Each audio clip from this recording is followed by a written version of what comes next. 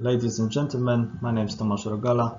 On behalf of Professor Piotr Przystałka and Professor Andrzej Katunin and me, I'm pleased to present some partial results of our research entitled Damage Classification in Composite Structures based on X-ray computed tomography scans using features evaluation and neural networks.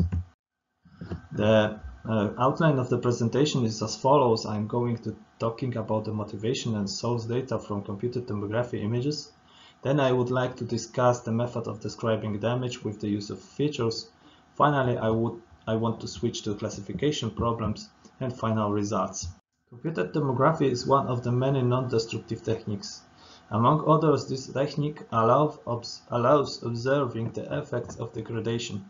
These images may provide information on damage presence, location, and its type. This information can have great potential in supporting entity engineers, so we have defined the following goal for our research. The goal is to explore the applicability of classifiers to recognize the type of damage in CT scans. The recognition will be performed based on selected features of objects observed in the tomographic scans. Observed defects in the structure of the composite in the form of crack and lamination damage are called objects in this presentation. We have also identified some challenges, goal-related challenges. We are dealing with high spatial resolution images, noisy images. We know that incorporation of some knowledge into definitions of features may bring benefits.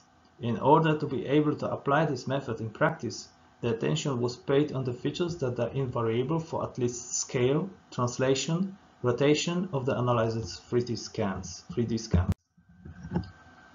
The source data for our analysis came from the results of the research of the article mentioned at the bottom of the slide.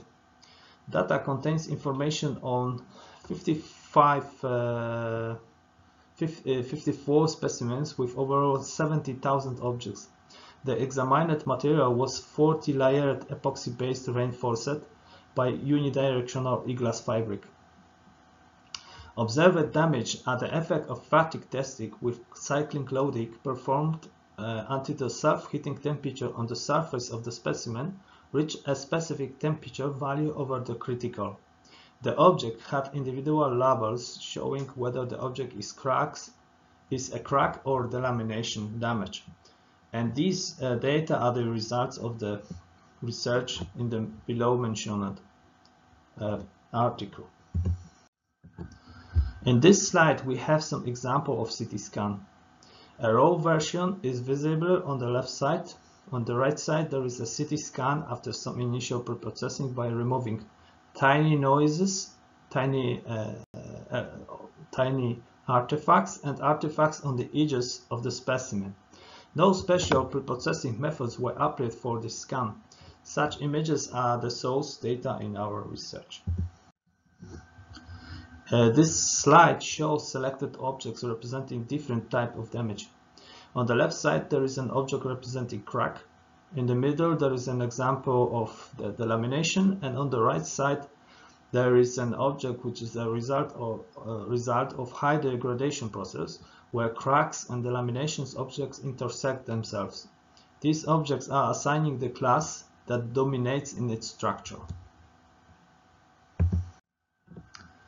Each object in the form of a crack and delamination damage were described by three-dimensional scalar features.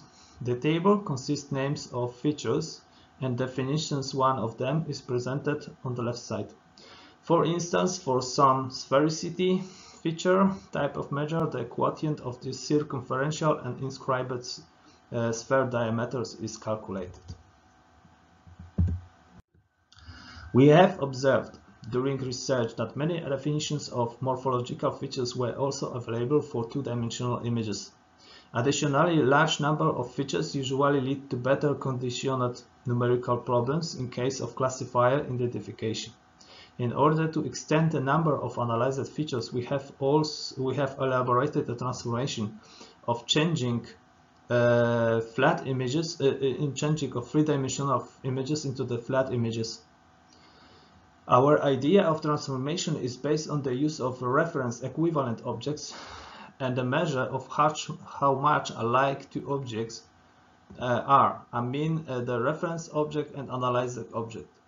The presented objects of cracks usually take the form of a narrow and longitudinal objects. It suggests that the ellipsoid can be a good reference equivalent shape applied to describe such objects. Such an equivalent ellipsoid should have the same position and orientation as the analyzed object. It means that direction of principal axis of the ellipsoid correspond to the direction of the principal axis of an object and cross themselves in the same center as in the case of an object. The size represented by the length of semi-axis of the ellipsoids are values that it is possible to obtain the same moments of inertia in comparison to an object. So far we have discussed how the equivalent object is prepared. Now it will be shown how the transformation is performed. Firstly, a Boolean product between the equivalent ellipsoid and the object is made.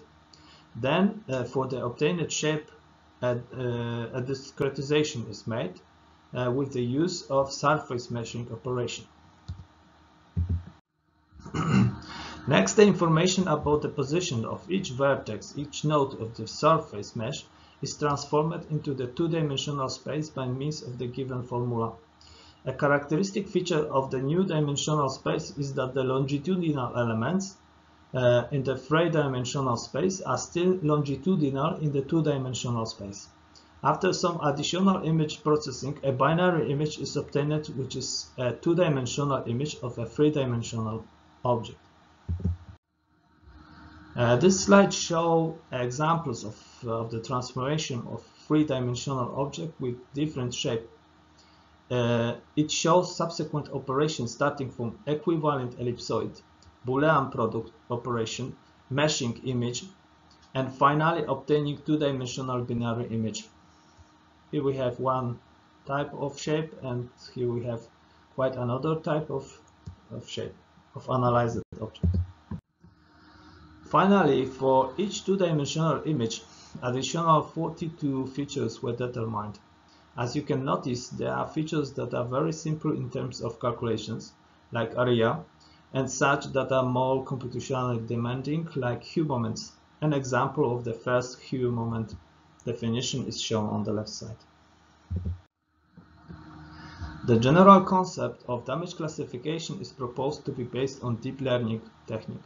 Convolutional neural network was selected in this study to automatically recognize the type of damage based on selected features of objects observed on tomographic scans. Two-dimensional and three-dimensional features were normalized and transformed in order to create the input image of the network. The neural model returns the label representing the damage type. The major properties and parameters shown in the table were used to propose on structure of convolutional neural network. In the results, there was no possibility to use the transfer learning method. Moreover, the proposed representation of the input pattern caused that the data augmentation technique was not possible to apply. The whole dataset was divided into three subsets in the following proportions: 80% training patterns, 10% validation patterns, 10% test patterns. The additional patterns were collected to verify the final performance of the model. An update rule based on the stochastic gradient descent with momentum was selected to train neural models. The final results of the training process strongly depends on the values of the behavioral parameters of the training algorithm. Therefore, several variants were examined, and the best results were obtained for the given parameters. The table shows the results of classification with the use of deep neural networks and for different data subsets. For the three-dimensional dataset and combined three-dimensional and two-dimensional dataset, the obtained results are satisfactory. True positive rate, in other words, the sensitivity of the classifier, is satisfactory.